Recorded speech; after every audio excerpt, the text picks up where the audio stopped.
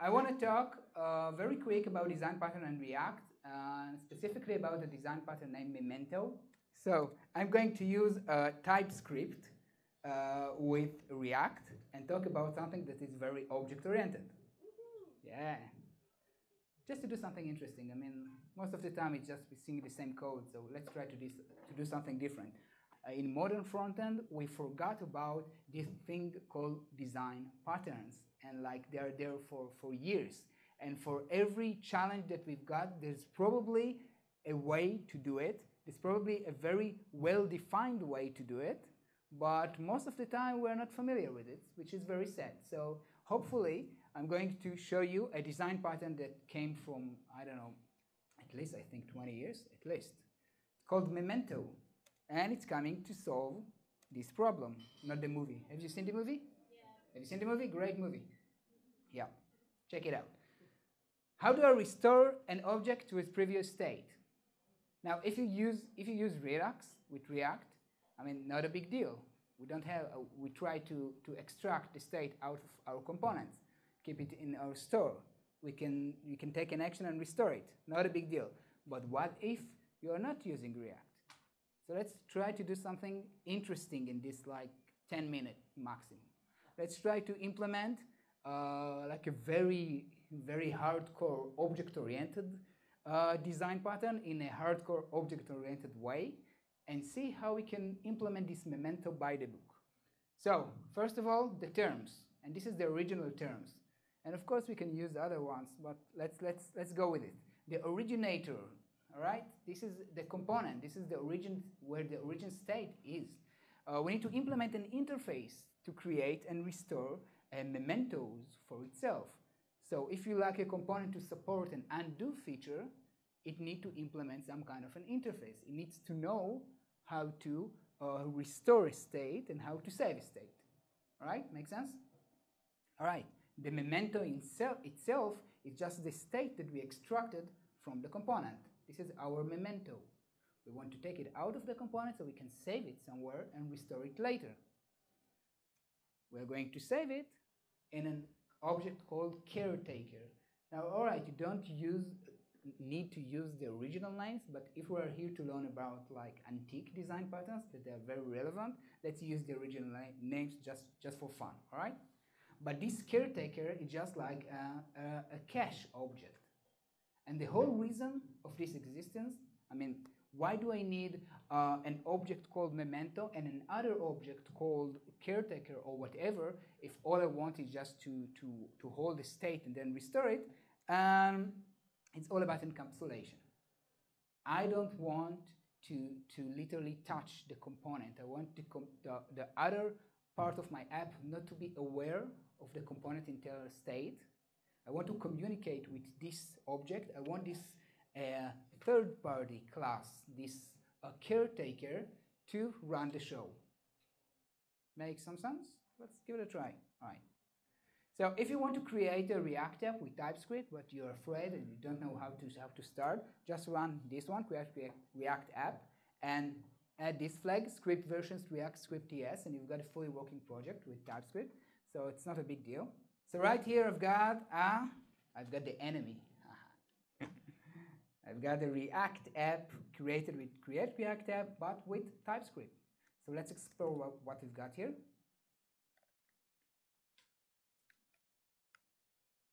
All right. So I've got a component. I can add some numbers. This one is not working, not the reset, not the undo. What I really want to do, I want to be able like to calculate some sums. Very simple. I want to be able to reset the values. I want to be able to destroy this component, and I want to be able to press undo and go back to previous states. Make sense? Let's do a quick overview. So this is the sum component. I haven't been too creative with names, but basically I've got an input, as you can see here. I've got a mapping, an array of numbers, and I'm showing the results right here.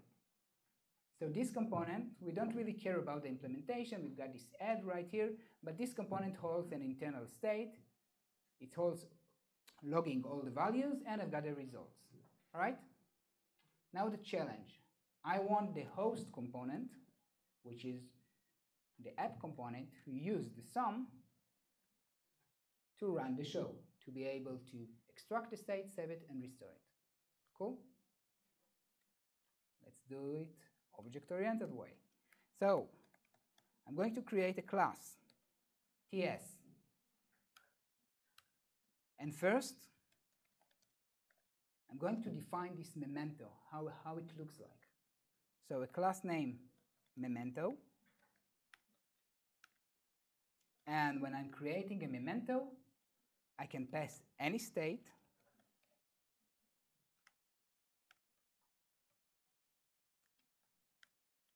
but I'm saving the state as a string.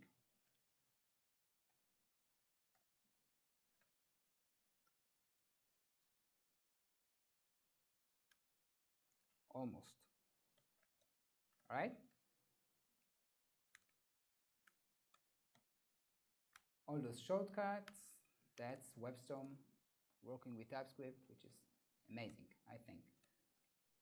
Make sense? Can be read-only.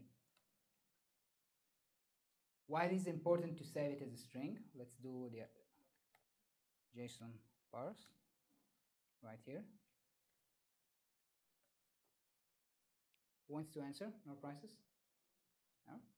No? All right. Think about it.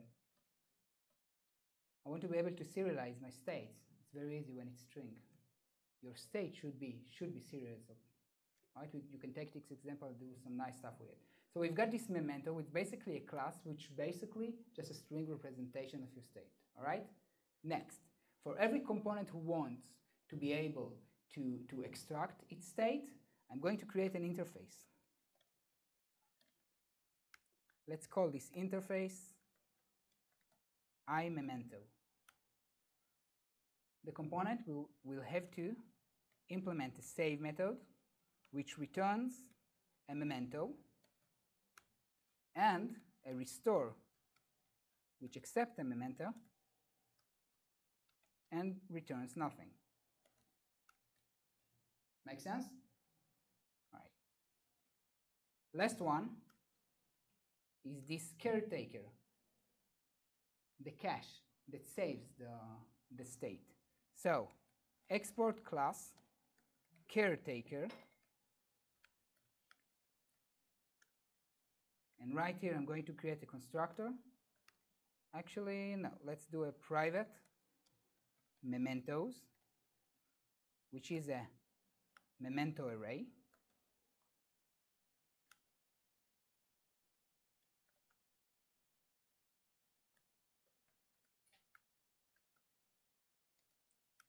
We can do it in one line.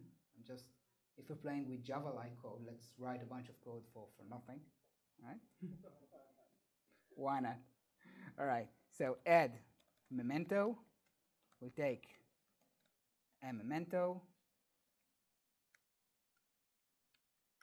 and just push it. These mementos. Let's push the M, and the other way around. Get memento. We'll return a memento, and we're going to return this mementos pop.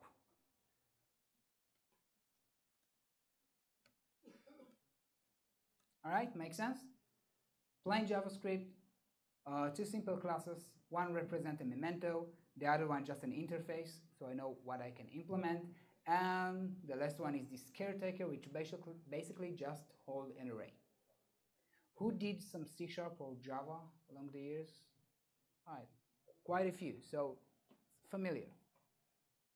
Hopefully from this short talk, you'll be convinced that TypeScript with React is not too bad. It's actually quite working. All right, let's put it to work. First, I can see I've got some kind of an error. Where is the error? An element access expression should take an argument. What do you want from me? Colon. Where? Equals to colon. Oh, this is not a type. Thank you. And now, this is the best part, all right? this memento undefined, I mean, it can't be undefined. If you're calling pop and there's nothing there, it can be undefined. So actually, that's a good thing because it just catch a potential bug. So I'm going to say, if there isn't anyone, just call a new memento with nothing. All right? So this was the boilerplate code. Let's put it to work. I'm going to my app. Again, my app is the container. You know what? Let's start with a sum, with the component that I wanted to support to be undoable. First thing, I'm going to implement the interface. I'm going to implement Memento. I've got an error because I'm not implementing the methods. Let's implement the methods. You can see here the autocomplete, the code generation. I've got component lifecycle, new lifecycle, deprecated lifecycle, all coming from React. I need to implement save and restore. So save is going to be very easy. I'm just going to do this. New memento, this state. And for restore, I know I've got a memento. I've got this memento holding an internal state. I'm going to do this set state with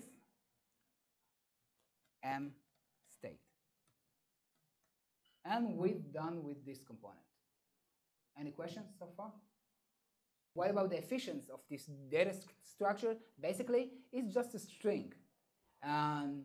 I'm trying to keep my data in the front end as little and neat as possible. And this design pattern, anyway, I'm not going to use it on any data structure. It's going to be used very specifically in very specific places, like a form, for example. You've got a form, and you're filling everything up, and accidentally you did a reset. You went to another page, and you want to restore everything, and you don't want to put everything on your Redux state. This can be a great pattern for this. All right? Let's move forward. So our sum component implemented the interface, and we don't need to touch it anymore. We're going to our container, our app component that wrapped the sum component. And right here, what I did, I took a reference to the sum. So I can call those methods. Make sense? All right. Now, if app is running the show, I want to create an instance of the caretaker. Again, I don't like this name, but we are learning like by the book. I'm going to create new caretaker,